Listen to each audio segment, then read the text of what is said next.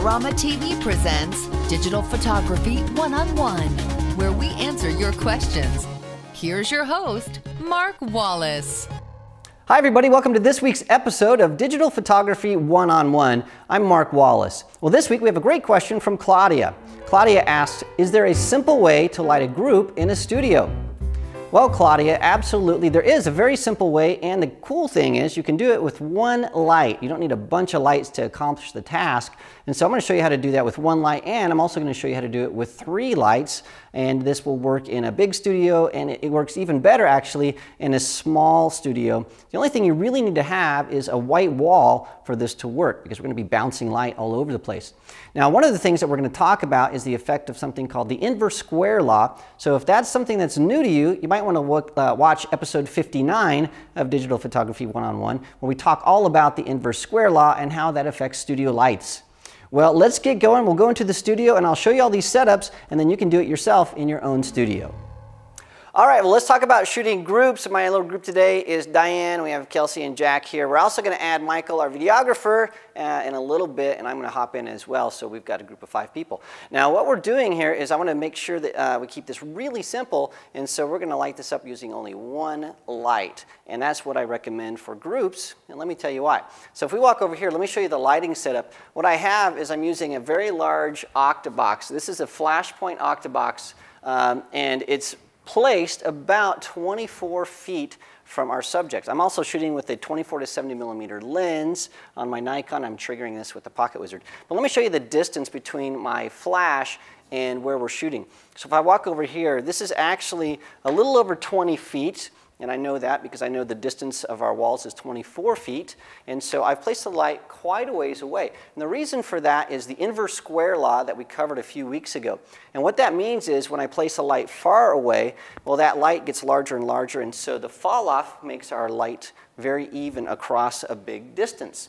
And to prove that, what I can do is I can meter this. So I'm going to meter over here, and it meters at f9. And I meter here, again, it's f9. Meter here, f9. Meter over here, again, it's f9. If I come up here a little bit, it's f9. And so all over here, I've got this big space where I'm metering at f9, which means if a person's standing here, they're going to be exposed the exact same if they're standing over here. So for a large group of people, that works just perfectly. Because we have a really big source of light, the light's going to be really, really soft. So what we're going to do now is I'm going to have our group come back. We're going to set them up. And I'm going to show you how we can deal with some shadows. So we're actually going to stagger these guys. Now what we're doing is here, we're trying to block Jack's face, not because he's ugly, but because I want to show you that because the light's bouncing everywhere in this enclosed space, we're actually not going to have any shadows on his face, which is what we want for a large group of people. So now that we have you guys set up, I'm going to come over here to the camera, and I'm going to take a couple shots, and we'll show you how it looks. So all right, you guys, say cheese.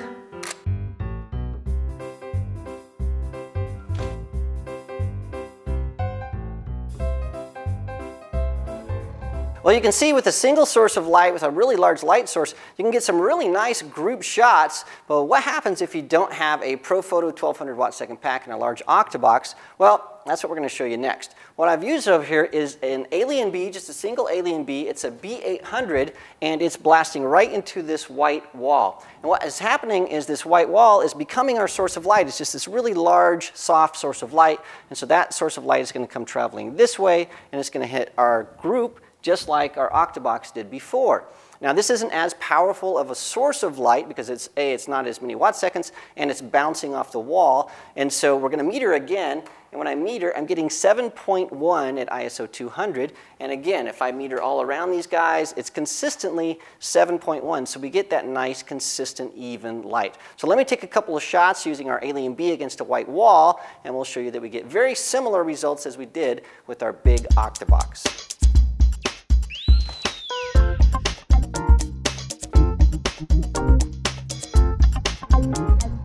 All right, well, I've shown you 2 different lighting setups, one using a single ProPhoto light and one using an Alien B. Well, I want to show you one more lighting setup, and just to show you that you can do this with almost any type of light, what we've done is I'm going to use some Novatrons, and I bought these guys used from a friend, and they were about 10 years old, something like that when I bought them.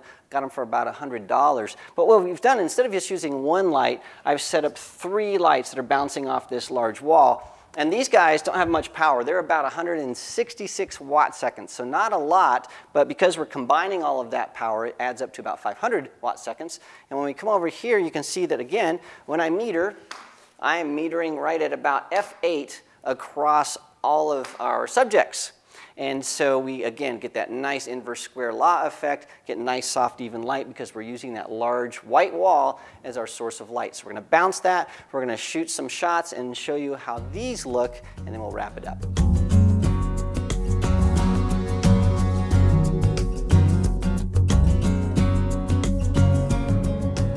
All right, well, there you have it. 3 different lighting setups, all to light groups of people. Now, I only showed you 5 people in this setup, but you could actually do this with 10 or 15 people, as long as you have those white walls where light's going to bounce around and fill in the shadows. It works really, really well. In fact, I was on tour a couple years ago, and we took a group shot of about 60 people using a single light and just bounced it off the wall, and it looked really great. And so I know it works. It's really easy, and it's really affordable as well.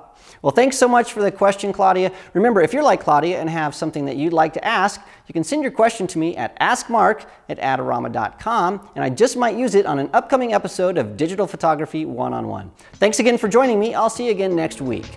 This episode is brought to you by Adorama TV. Visit the Adorama Learning Center where you'll find photography tips and techniques, links to the gear used in this episode, and related videos. For all the latest photography, video, and computer gear, visit adorama.com.